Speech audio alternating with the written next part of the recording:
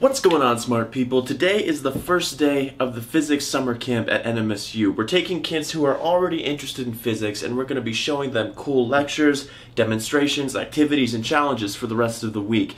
Right now it is getting close to 8 a.m. I have to go to campus, so let's go meet up with the other mentors. So all the kids are going to be getting here soon? Yes. Alright, what's everybody's name? So these are all the mentors. We've got Esther. Not looking. Sean. Alex. Mariana, that's everybody. Yes, that's it. There's no one else that we're missing. The whole family's here. And then we've got Joel. So the kids should be here pretty soon. We've got backpacks on the table where they're all gonna sit. They're gonna have their name tags. And then for the majority of the day, they're gonna be learning about acoustics and waves and things like that. But more on that later. And so does that sound like longitudinal motion moving left and right as well as the propagation of the wave? Does that sound like they're both moving in the same direction? No. So this is not a longitudinal wave. So what if I go like this? We are a bit into the acoustics lab and the students now are trying to brainstorm and find out how you can make ultrasonic waves. So right now all of them are just talking with each other and we're going to see whose answers are the more realistic. So we also have this little scoreboard that's up here as each team's points. Now we'll find out later what those points correspond to. Oh, we talked about breaking the sound barrier, as Ella explained to us that it was a dome, and that when something goes really fast, it breaks the sound barrier. Sonic boom. Sonic boom, yeah. Sounds great, We just introduced the challenge that all the students are going to be working on for the rest of the week, which is they're going to be building a rocket. So right now everyone's in brainstorming stages. Wow, that looks good. You guys think it's going to launch far? I hope. How high up do you think it'll get? 1,000 feet on a bad day.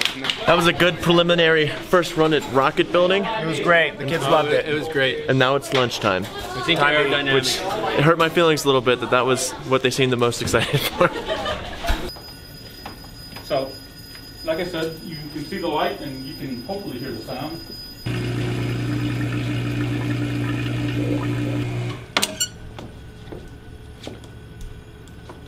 So you can still somewhat hear it a little bit, right? But not as loud. Can anybody venture a guess as to why?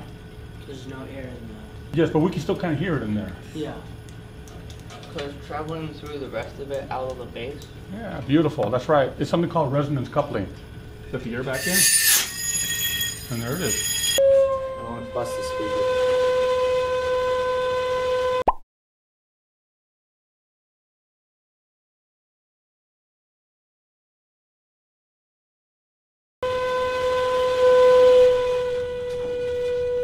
Day 2. Today is day 2 of the physics summer camp. Mariana, what are we doing today? Chemistry. We're doing chemistry during physics summer camp for some reason. Hey. All of us are a bunch of physics students except for Mariana, so she's the only one that really knows chemistry. So for us to be helpful, we're going to be cutting out like puzzle pieces and stuff for a game.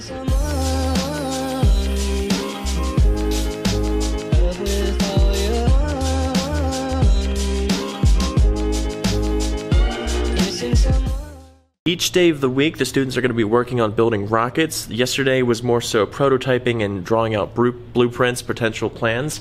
Today they're going to be working on them. Let's see what their strategies are. What's your guys' strategy for the rocket? Well, we have a cone, and then we're going to have cardboard fins, and then we're going to protect our little eggie. And we're going to use foam. What is the cone doing? It's going to be for aerodynamics, so the wind's going to be... I see. How's your guys' rocket coming? Good. Pretty good. What's the strategy? I won't tell anyone else, I promise. Oh yeah, right. So basically, this is the warhead. So we're gonna have the egg right in the middle. Okay. Right here. So then we're gonna cover it up, then place it right on top. Duct tape it so that this is protected and this launches. We wanted to make it so that this would fall down early, but since the egg has been attached, it's just gonna stay and fall together. Now we are going to the chemistry building to go play with fire and stuff.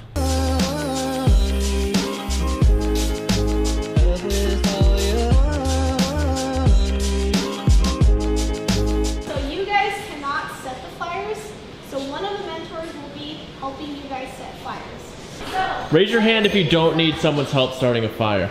Everybody. See, I told you everyone's fine. So here, you've got some carbon dioxide that's illuminated, And then we have something that splits it into its spectrum, which you can see right there. Put that on there. That's right.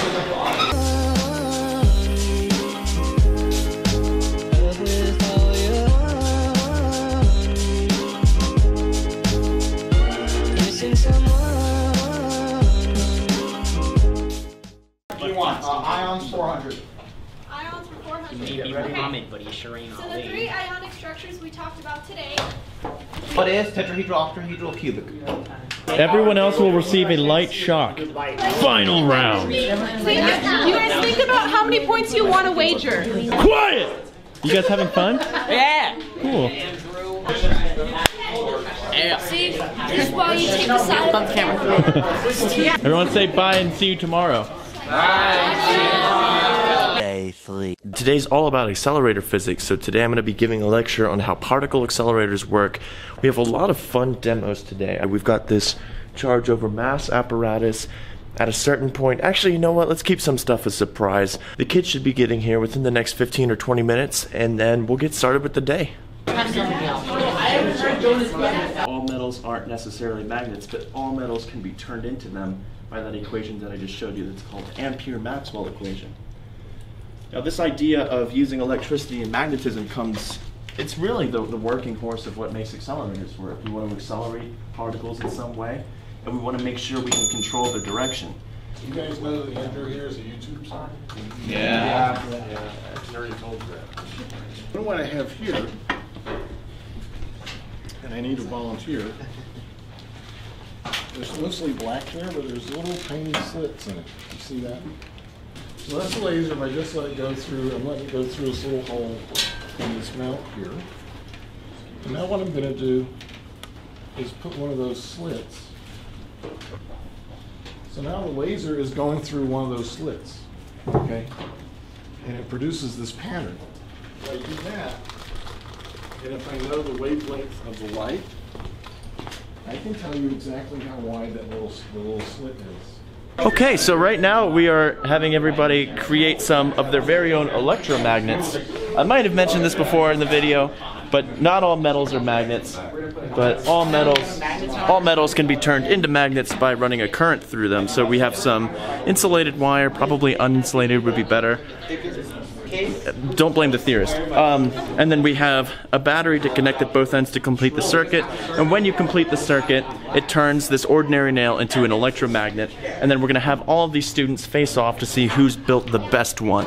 So we've got a bunch of paper clips that they can use. I forgot to pass out the paper clips. And we're going to see who can pick up the most.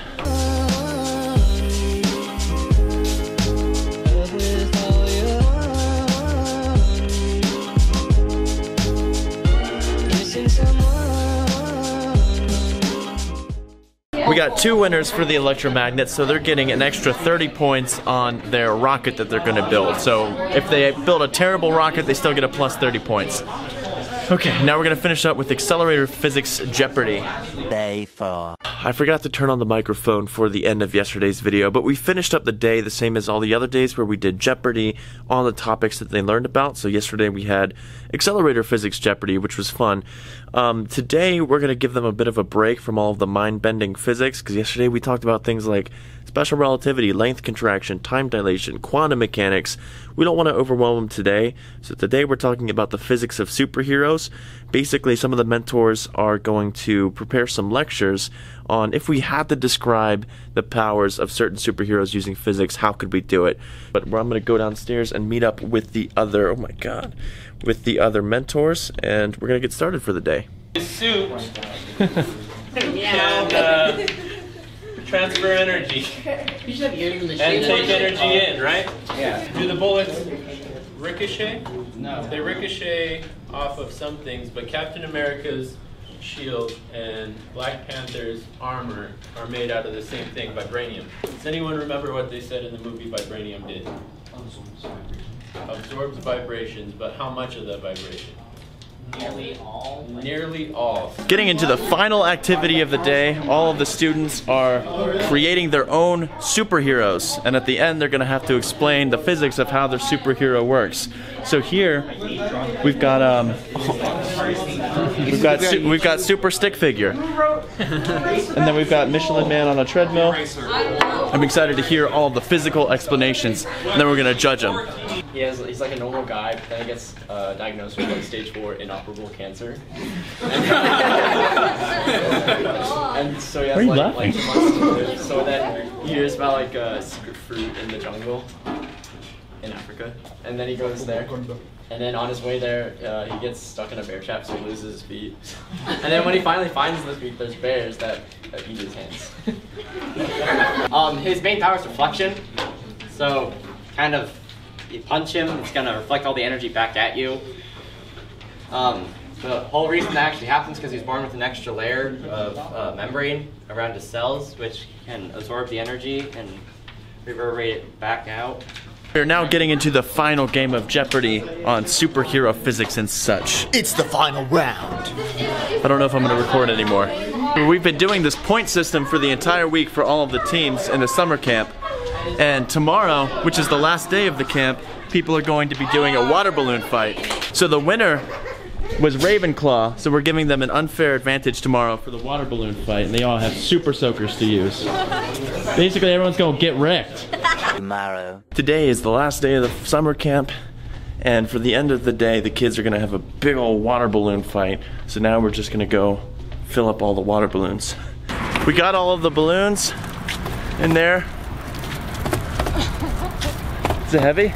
It looks heavy. It's heavy. Believe me, I'd help if I could. Today we're going to have lectures on astronomy, but in the meantime we're going to be doing some physics 20 questions. She comes today to talk a little bit about black holes and gravitational waves. She has been working with basically high energy particles and what is happening around black holes. So feel free to ask her as many questions you want. Kids are playing and learning about telescopes. Apparently there's something down there. I doubt I will actually be able to see anything. Oh wow.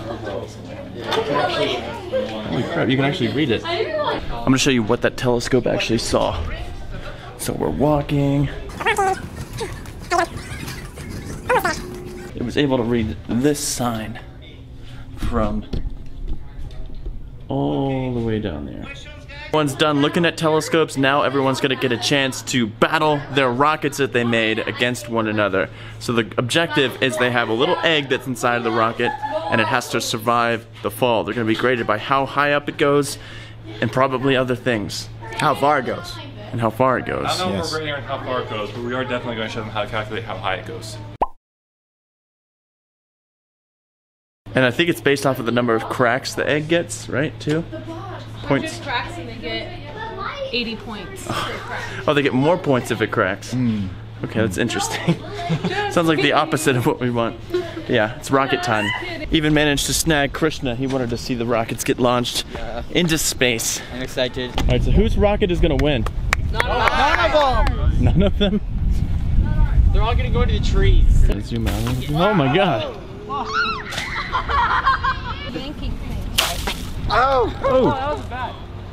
Well, that was fun. It was a successful launch.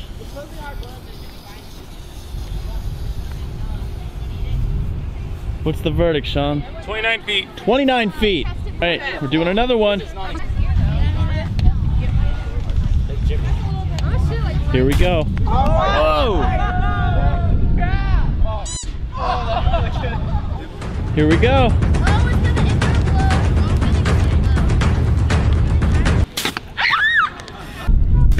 Whoa! That one I think definitely went the farthest. Got some good news? Yeah. What is it? lived. It lived. It was also It went all the way like 5 feet. down by the flag practically, and it lived? Yeah. So supposedly your egg lived. Let's analyze it real quick. That's foam. What is that? Oh, it's a little green. Foam. Yeah, That's it foam. doesn't Okay. melt. Woo! Oh my god, oh my god, oh my god. I almost got died. So, we're about to get started with the water balloon fight. Before we get into it though. I figured it'd be fun to have a quick little lecture on like fluid dynamics. Kids are so mean. All I wanted to do was talk about physics. Oh my god. Oh my god. The places I put myself for the shot.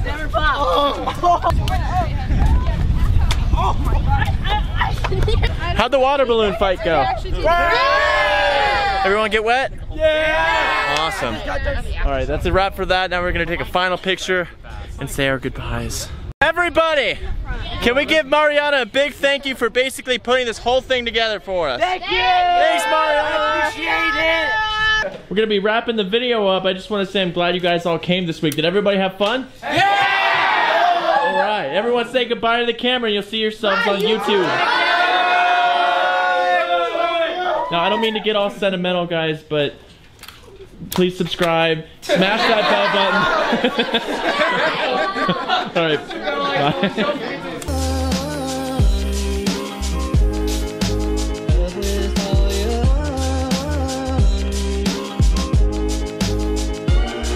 Someone